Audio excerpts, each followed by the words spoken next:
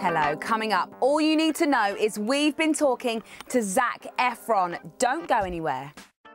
First at 5, how would you like to see Sean Penn, Benicio del Toro and Jim Carrey all at once in one Hollywood A-lister crammed movie?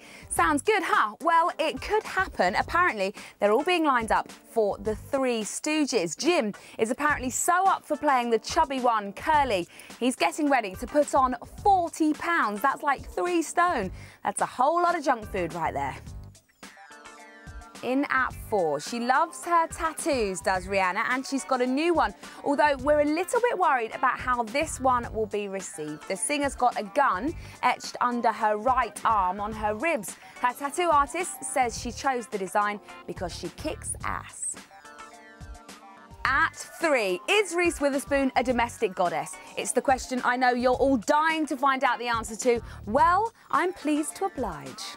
Now, Reese, I was thinking about you this morning at 6 a.m. Don't be alarmed. Okay. I was de-icing my car. It was very cold. And I was thinking to myself, how famous do you need to be before you can get someone to de-ice your car?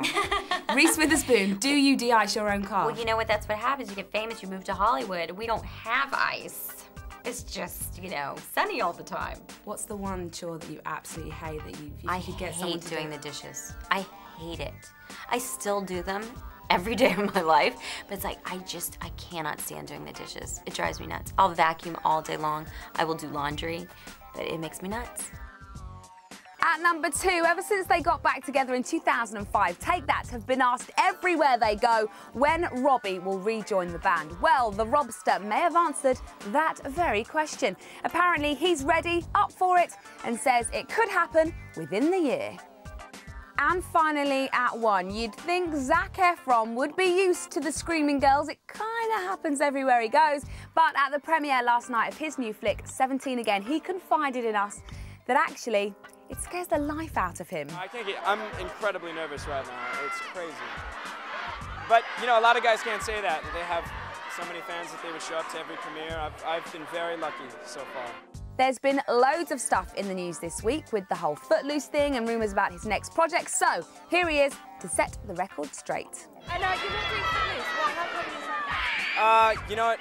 It was nothing against the project. I think Footloose will make a fantastic movie, but I'm looking for a new challenge. I had so much fun doing 17 Again, and I think that's the direction that I want to head. Do you know what is coming next then? Working on a couple of things. Maybe Charlie St. Cloud with Burst Ears.